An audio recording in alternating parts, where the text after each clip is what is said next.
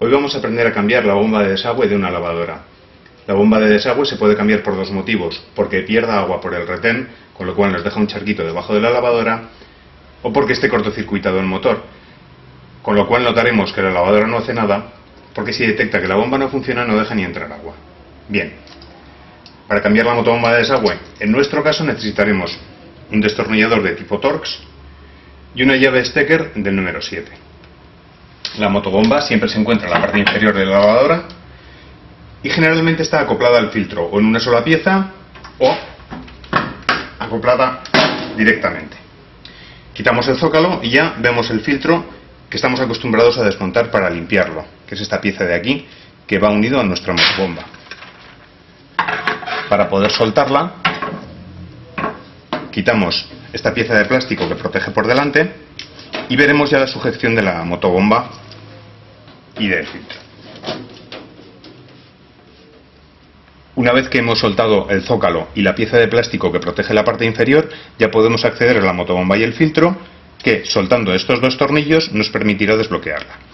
Ahora tumbamos la máquina hacia atrás y ya nos quedará un hueco suficiente para poder soltarla y soltar las dos gomas.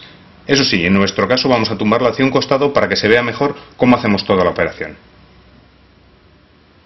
Hemos tumbado la lavadora sobre un costado de manera que se vea por debajo y se vea mucho mejor el trabajo que vamos a hacer con la motobomba, aunque en realidad es mejor tumbarla hacia atrás de nuestra posición habitual, porque si la tumbamos hacia un costado debemos tener muchísima precaución con el desplazamiento del conjunto del bombo, que como va suspendido ahora va a descansar sobre uno de los costados y podemos atrapar algún elemento y romperlo, con lo cual hay que tener mucho cuidado. Una vez que hemos soltado los dos tornillos que enganchan la motobomba, desconectamos los cables que vienen.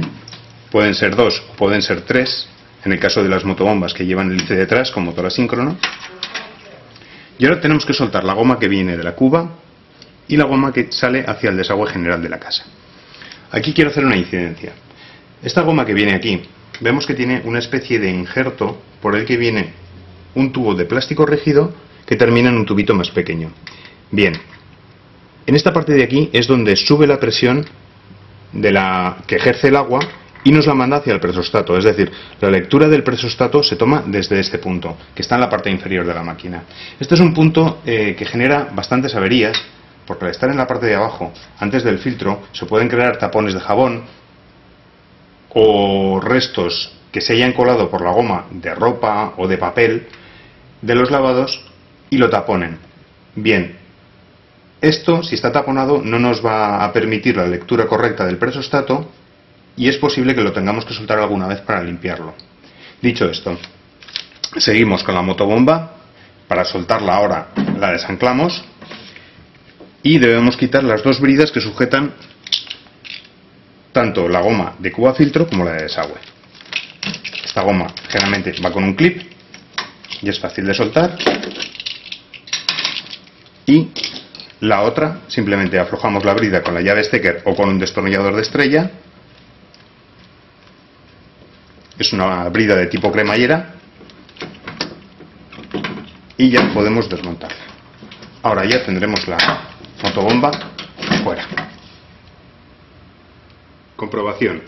Para comprobar la motobomba, primero vamos a probar la parte eléctrica y después la mecánica. La parte eléctrica es muy simple, con la ayuda de un tester, y según podemos ver en nuestro manual, entre los dos terminales nos tiene que dar una lectura. Cuando la motobomba es de tipo magnético, que no tiene hélice exterior, nos tiene que dar una lectura a nuestro tester de entre 100 y 120 ohmios.